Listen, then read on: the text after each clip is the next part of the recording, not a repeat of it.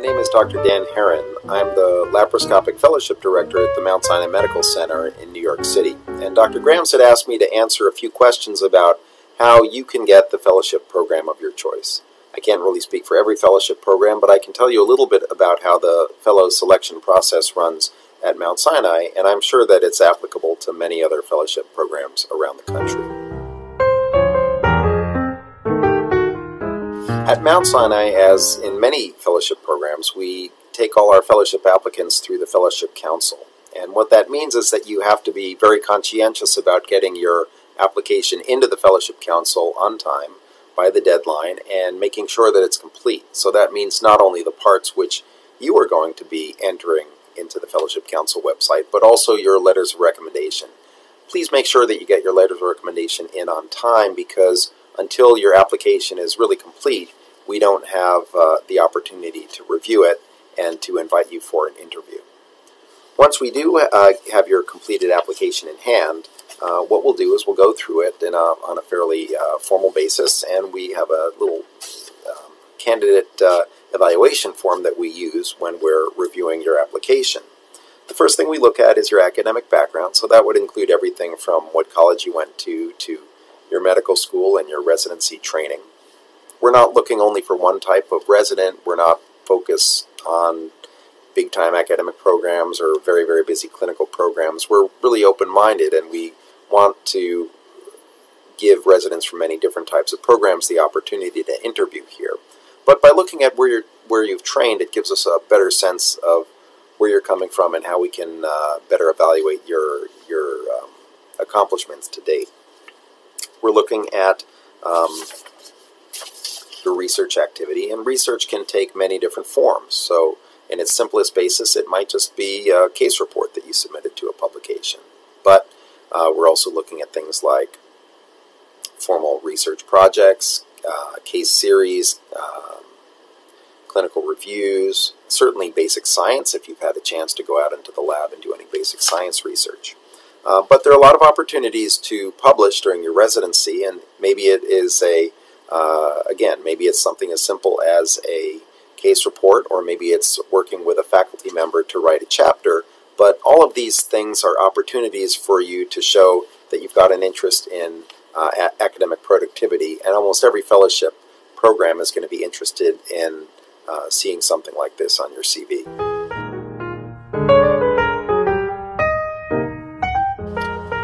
One of the very important parts of your application is the letters of recommendation that you're getting from faculty members who know you. And what we're really looking for in a letter recommendation is the sense that the faculty member really knows who you are. They've had a chance to work with you firsthand, that they know you, they've seen you in the operating room, they've seen you in the hospital, or maybe they've seen you in a research setting or a year-off setting. And that's so important to us because we get some letters which are very generic and say, so basically it's just a recitation of your CV. And that really doesn't help us to get a better sense of who you are because you've already sent us your CV. So please do your best to find people who know you well to write your letters of recommendation. Yes, it's nice if it can be a big name because that may carry a little bit more weight, but we would much rather see a letter from someone who's not a big name, who knows you very well, than a letter from a big shot who doesn't really know you from one of the other residents in your year. So please get those letters in, get them in on time, and once we have a chance to look at your whole application and those letters of recommendation, we put together all this information into an overall score, and essentially we take the applicants who have the highest overall score and invite them for an interview.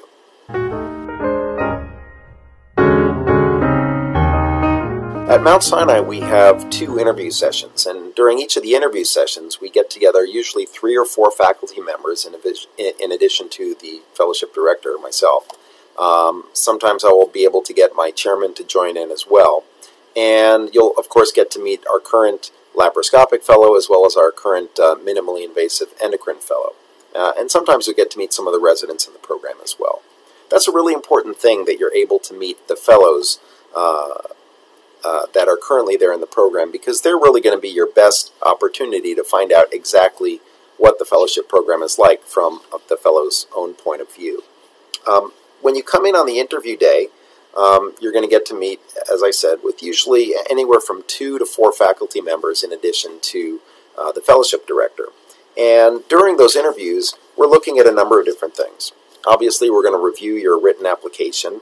We're going to look at your academic qualifications. But the most important thing we're going to do is get a personal impression of you. Fellowship is it's 12 months of working very closely with a small group of people. And so personal impression is a very important aspect of the interview. We want to know if you're the kind of person who will fit in well in the Mount Sinai system. Are you going to be easy to work with in the operating room? Are you going to be conscientious when you're taking care of patients? Are you going to be the kind of person who's easy to spend long hours working with, on a daily basis? And it's not just one person who's looking at this, but it's usually 3 or 4 faculty members who are all trying to get a sense of what is it going to be like to work with you on a daily basis. Also, the faculty members are going to individually go through your letters of recommendation because they may personally know one or more of your letter writers, and that can give them a better sense of understanding what's written in your recommendation. Once the interview day is done, all the faculty members sit down together and we all kind of discuss our impressions of what it was like to meet with you. And based on that, we come up with our final rank list, which we then submit to the Fellowship Council, just like you submit your rank list to the Fellowship Council.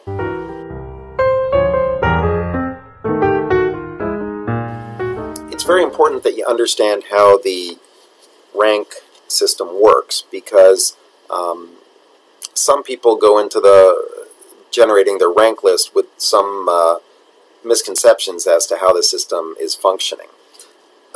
You are not penalized when you create your rank list for aiming high. So if there's a fellowship that you think is a long shot, you don't think you have a very good chance of getting into it, but it's definitely your first choice, you should definitely rank that program as your first choice. Some residents are worried that, well, it might be wasting my first choice and I'd be better off using that first choice for a sure thing.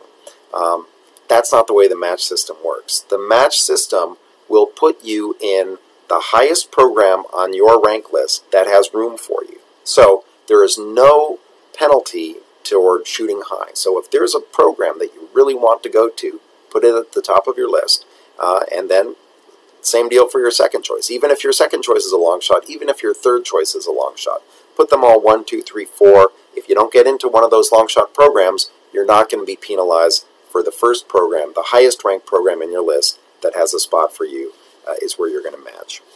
We do the same thing with our program. So if we have a fellow applicant who we really like, but we don't think they're very likely to rank us very high, we're still going to rank them high, because you never know, and it's always good to aim high, and the match system will not penalize you for aiming high.